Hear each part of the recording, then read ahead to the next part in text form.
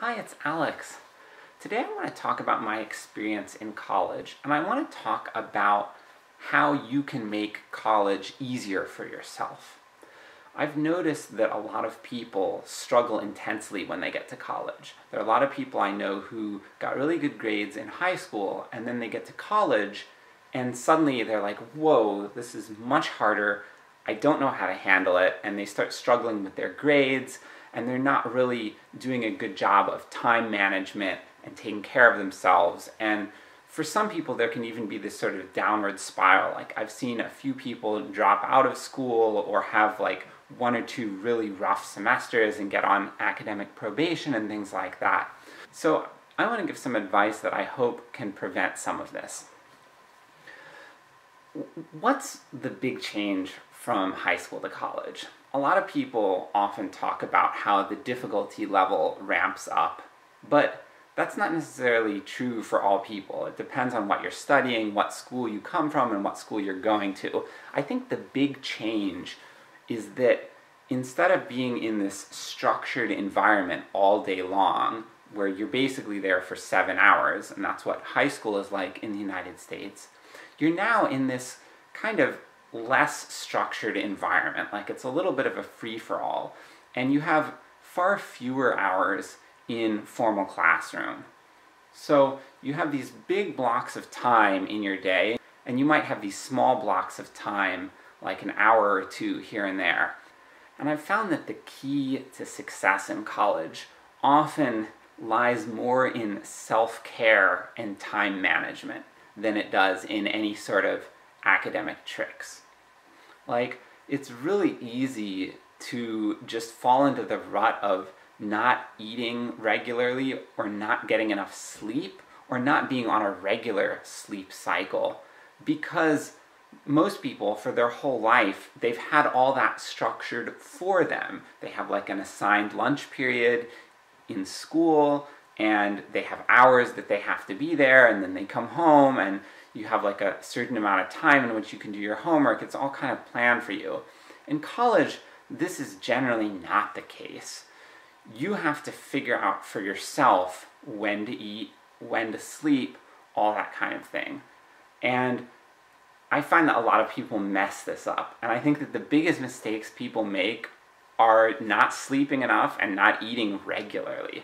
So I think if you can resolve going in to eat regularly, try to eat at the same time every day, and try to eat a good quantity of food and eat well-balanced meals, if you can resolve to do that, and then make sure to get enough sleep, however much you need, that alone will probably solve a huge portion of the problems that people face in college. I find people often underestimate the amount that they're negatively affected by either not eating right or not getting enough sleep.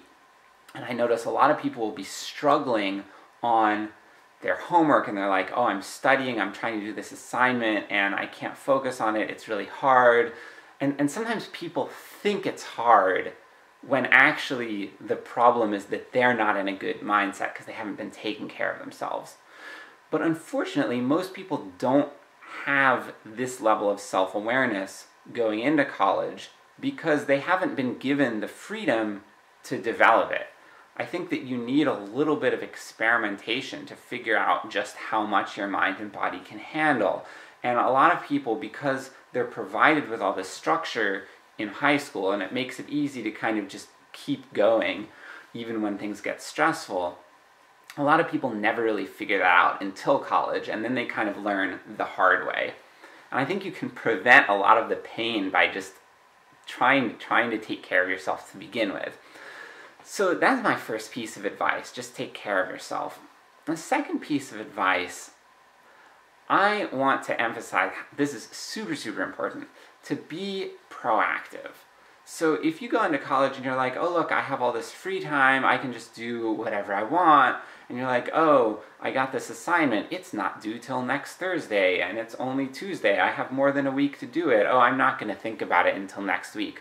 Well, right there, that's going to get you into a really big hole. Because when a professor is giving you more than a week on an assignment, there's probably a reason for it. it's probably hard.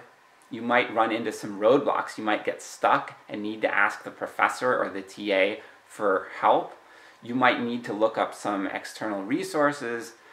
Like in general, there are reasons why people give the time frames that they do, and it's not because they don't want you to start it until the day before. It's because they want you to have the space and time to come to them and to consult other resources if you run into trouble.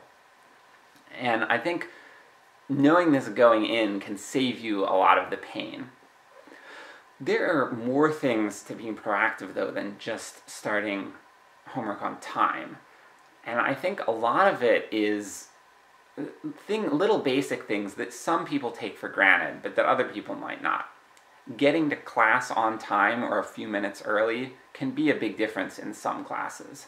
There's some classes where the material builds off itself, and if you come into a lecture late, you might be totally lost. This is especially true in math classes, but it can happen in any kind of class. Also, I find if you really care about a subject, sit in the front and really pay attention. Being kind of on point when you're in class is more important in college, I find. And I think this is partly related to the fact that you're spending less time in the classroom. If you're in a class every day for 50 minutes or whatever, it's sort of whatever. But in college, you might have a class that is only 50 minutes 3 times a week. And it might not even meet every week. There's some classes that are canceled from time to time. And so you really need to optimize the use of that time. Make sure you're really focusing when you're in class. So that's kind of the second piece of advice, is to try to be proactive. Also, I want to talk about reading, because a lot of people don't realize how important reading is. In a lot of classes, you will get assigned reading, and some professors just put it on the syllabus, and they kind of assume that you're going to do it. And sometimes it's assigned before class or in association with a particular lecture.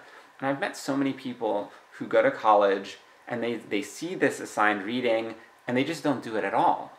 And it's really interesting. I took this intro psych class, and everyone was telling me, wow, this is a killer class. It's really hard. A huge portion of the people in this class fail it.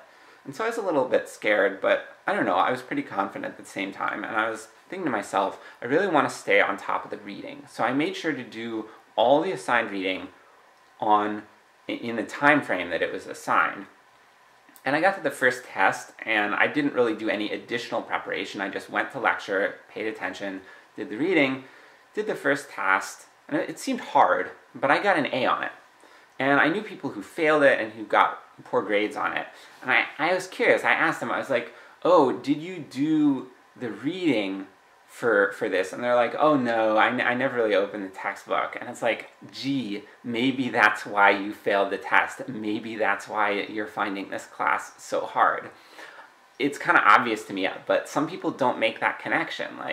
A lot of professors structure their classes in such a way that you have to do the reading. They're not going to reiterate all the material in the lecture. And there's going to be stuff that's in the reading that they assume that you're going to know, that you need to know in order to perform well on the tests.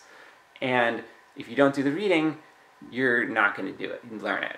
And yeah, so basically that's my last piece of advice on the being proactive, actually do the assigned reading.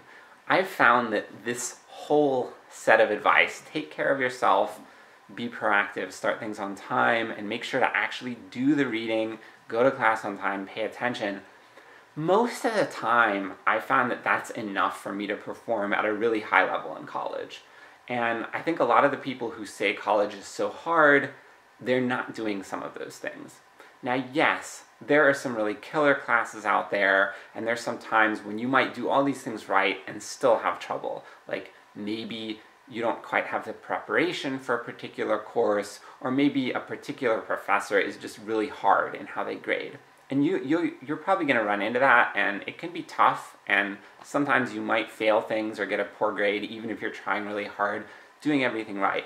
And that's okay. But I think most of the time, if you do these things that I mentioned, you will find college becomes way, way easier. And it can be rewarding too, because I found that like when I was in college, when I stayed on top of things, I would often get my work done before dinner, and then I would be like, whoa, I have all this time in the evening, I can hang out with people, I can be social, I can do whatever. It was really great. And same thing on the weekends. It didn't always happen, but a lot of times, like, I would work all day Saturday, some of the days Sunday, and dinner would roll around, and it's like, oh, this is cool. I don't have these things looming over my head, this paper I have to write, this test I have to study for. I can just go out and have fun and not have to worry about that kind of stuff. But I still had in the back of my mind, like, I want to take care of myself. Like, I'm not going to be out at some party until 3 a.m. if I have to get up the next day. I think it's important to keep that in mind too. But yeah, that's what I have to say. I hope you found this helpful. Thank you.